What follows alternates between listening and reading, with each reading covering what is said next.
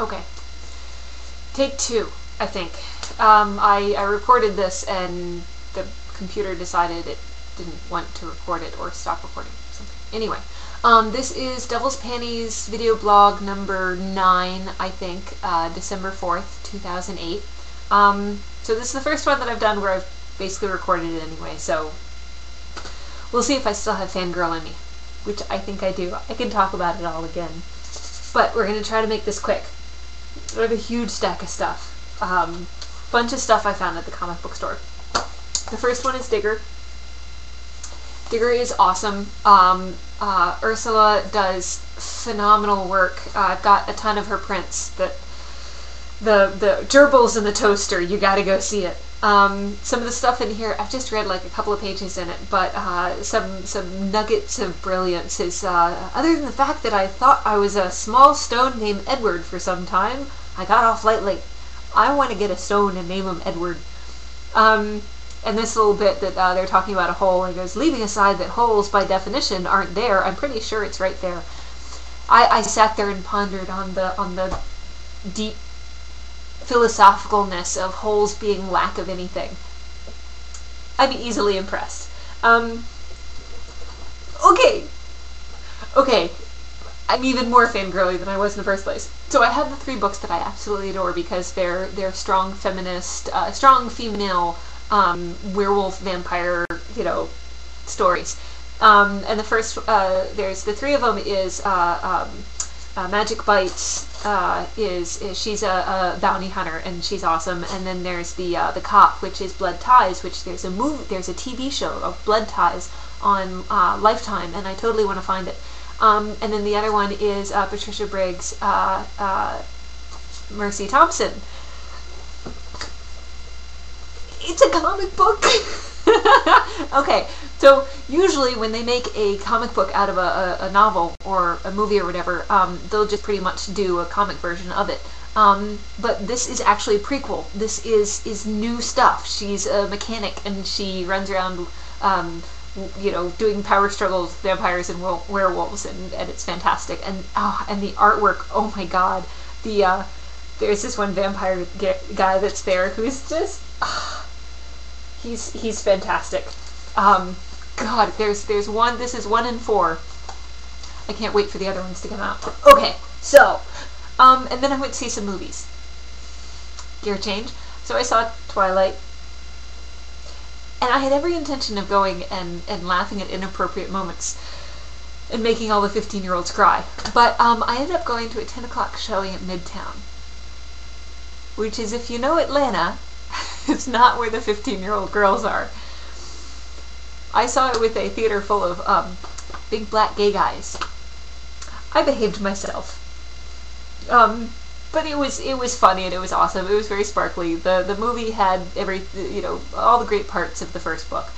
They're talking about doing one for the second book. And I have issues. Anyway, I do love that they had little add-ins in the movie that they didn't have in the books. Like the dad is cleaning his gun and the daughter gives him another beer and then says, "My boyfriend's showing up." And when he reads minds and he's like, yeah, money, sex, cat. And the guy's all dreaming about his cat. Okay. And then I went also to see Australia. Australia was really long. It was incredibly campy. It was 3 hours long. It ended like 4 times. They wrapped everything up and fell into each other's arms, and the music came up, and the camera panned back, and you thought, oh, okay, that was a nice movie, and then it keeps going. And it's so campy. And what's his face is there with his shirt off the entire time, and I'm gonna go see it like 3 more times. Because that scene with the fire, and oh my god, we laughed our ass off. He is posing, and there's the water and the soap and the hands and the toothbrush. Anyway, okay, and I got a t-shirt. I love my t-shirt. Hot dog trucks. So to wrap it up, oh no, I've got. You get the Cliff Notes version. I still have stuff up on Etsy. I've got undies, because it's the Devil's Panties. So I've got my Pretty Princess on pink ruffly undies, and I've got my my Angel Girl on little boxer undie things. And then, when I was drawing the angel on the boxers, she had a smirk, and I don't quite know how it happened, but that little smirk that she has there, and she's got lipstick, and somehow some lipstick got on the boxers. I don't know how it happened. I take no responsibility for that. And the Devil Girl has some of her own boxers as well. I'm not telling where her lipstick mark is. Anyway, so those are up on Etsy. Book 2, I don't know. The publisher things happened and it kept getting delayed, and Amazon kept canceling it because it kept getting delayed. So for those of you who had ordered book 2 on Amazon, I don't know. I think Amazon canceled it completely. I don't know if you can just reorder it again. I don't know how that works. This is why I'm going to be my own publisher for book 3, because so that I will be able to answer these questions. I don't know when it's going to come out. The publisher had told me maybe December 27th. I don't think it's going to make it for Christmas, and I don't know what's going on with it. But 2 books did show up to my house. So this means they do exist. They're big, and they're heavy, and they're glossy, and they're just so shiny. And then the clip notes, and then yeah, we've got bonus material and stuff. There's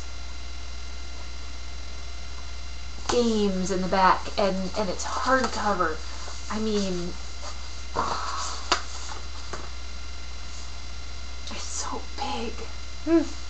So it's gorgeous, and it is coming out. I just don't know what's going on with Amazon, and I don't know if it's because it has to be shipped from China. So the boat might sink, pirates might get a hold of it. So yeah, I don't know.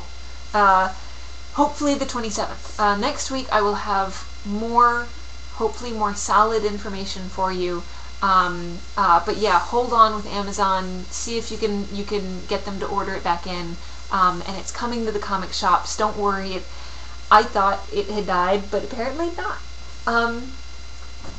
So that's it. And hopefully I'll have more information for you for that, and some more stuff to geek out over. And I did read the Kitty book all in 2 days, and I'll have to geek out over that for next week.